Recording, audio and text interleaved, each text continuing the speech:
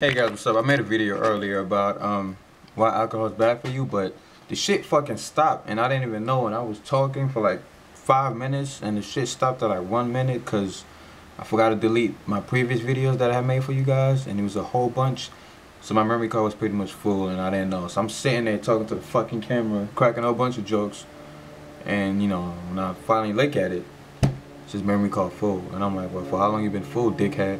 I press play and the shit stops at like 40 seconds. But anyway, alcohol, why it's bad for you? I'm gonna make this video real quick.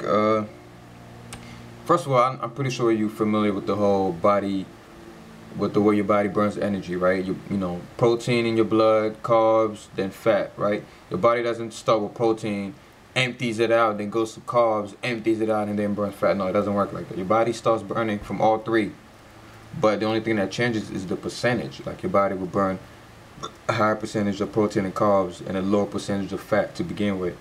Then later on, depending on the intensity of your workout, as you increase the intensity of your workout, your body switches gears and starts burning a lot more fat to preserve your glycogen, your carbs, because your body really needs carbs for other essential functions other than just weightlifting and running, like your brain and a whole bunch of stuff to keep your body healthy. So your carbs will never be at zero, right? Your glycogen will never be at zero, because by the time it reaches a level where it's too low, your body switches gears and starts burning a lot more fat. But the protein in your blood is the first thing that's going to be gone, because your body doesn't store proteins. It uses it to repair your muscles, and that's about it. And, you know, to do other things, you know, but it doesn't store it. Your body doesn't have an area where it stores protein. So really, the protein that's in your blood is going to get burnt off for energy before you even reach the serious fat burning stage. Because you really, if you're in fat burning mode, you know, throughout the day, you know, you have a good metabolism, you kind of like almost burning fat all the time. But anyway, the bad thing about alcohol is that it adds to that queue. So now instead of having protein, carbs, and then fat, now it's alcohol, protein, carbs, and fat. So your alcohol actually hinders your body's ability to burn fat, and it lowers your testosterone, which is really bad.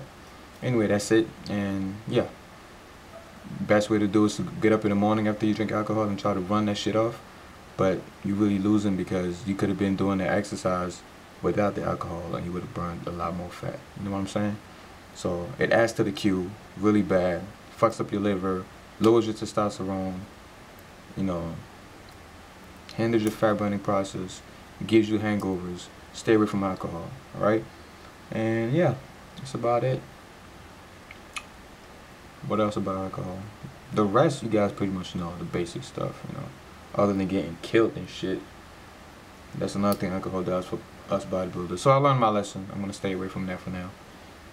And yeah, I like burning fat. You know, I actually want to burn fat. I don't want something else to add to the fucking queue. So now I gotta worry about alcohol being burned. It takes like 24 hours for alcohol to leave your system. So I don't have to worry about alcohol leaving. Like, I don't want to run 8 miles and come back and be like, oh man, damn, all I burned was alcohol, no fat. It's bullshit. You know, if I'm running, I want to burn that. I hate burning protein, but I can't control that.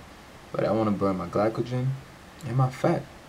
I don't want the shit to be slowed down because of alcohol, right? So think about that next time you drink a beer during the football game, whatever. I know it's hard, but hey, bring your bottle of water and focus on drinking your gallon of water a day.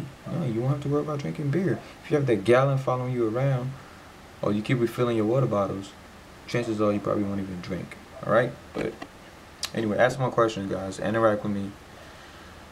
Love you guys.